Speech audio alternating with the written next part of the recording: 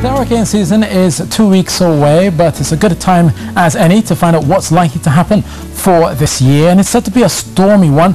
And obviously we've been seeing some of the rains out in Jamaica, but that's not related to the hurricane season. In terms of what we're likely to see, especially in our area of interest, which is from Trinidad and Tobago, 60 degrees west all the way out into the Atlantic, and basically they're looking at 3 to 6 named storms to develop in that area. That's of concern to us as we go through the 2017 hurricane season, beginning June 1st and ending on November 30th. Bearing in mind that a normal hurricane season, they're usually expecting a 3, but above normal obviously is more than a 4, and we're likely to see that as we go through the next few months. So be mindful about that. Now, in terms of the number of those that may become hurricanes, 4 of those could develop in 2 of those hurricanes, and a category 3 or higher, a major hurricane, we could be seeing maybe up to 2 of those. So obviously as we go through this hurricane season, get prepared, and obviously it only takes 1 to make it a bad season. But right now you can just see it here, not much is happening. Lots of clear skies, a few flecks of cloud from time to time. Even the 2 tropical waves that are coming through are being plagued by Saharan dust, so they're not set to develop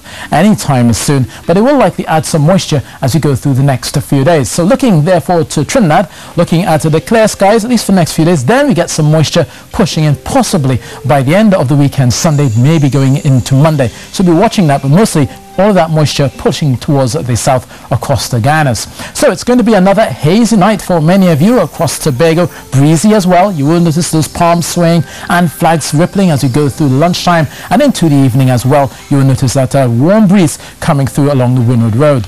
Especially for Trinidad, we'll still likely see a lot of the breeze coming along the Atlantic exposures through Turco, all along Sandy Grande, Beach down towards Guaragari overnight, quite breezy into the morning as well. We'll also notice that a bit more of that haze will continue to plague all of those areas along the east-west corridor, and not much let-up is expected towards the north, even though there's that moisture coming through towards the south. But it is here along the south coast, along the Columbus Channel, that we may well see some cloudiness building throughout the afternoon, maybe just a slight shower streaking in across the Trinity Hills, but other than that, most of southern Trinidad should be mostly hazy, dry and breezy. So a warm 24 degrees Celsius tonight in Trinidad, 26 in Tobago, possibly pushing to 27 out in Scarborough, and it will remain quite warm at night and by day through the weekend into Sunday for Tobago. Similarly for Trinidad, 34s expected by day, no lower than 26 possibly for night. But once you get into Sunday, it could turn quite hot, and then we'll likely see some moisture pushing in by Monday for southern Trinidad.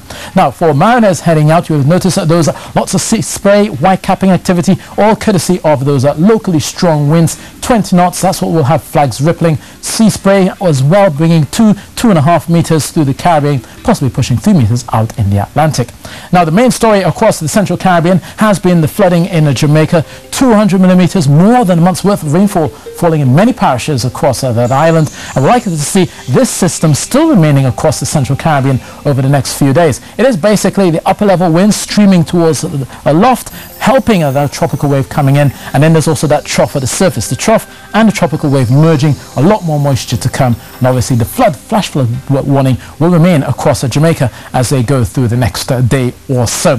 So heading therefore into Kingston in Jamaica, still quite rainy, 29 degrees Celsius. A few thunder showers may blow over into Santo Domingo, Dominican Republic, but also quite wet as well for Haiti and many parts of Port-au-Prince. Out towards the east, we've been looking at this story for the last couple of days. Nothing set to change. Lots of Saharan dust expected. Through Roseau, quite hot, 33 degrees Celsius, but a cooler 32 down towards the mainland, Georgetown, with some showers coming through, at least to bring some cooling relief there. But for us, so tomorrow, still quite hazy, quite breezy, and obviously still quite hot. That's your weather. That's it from me.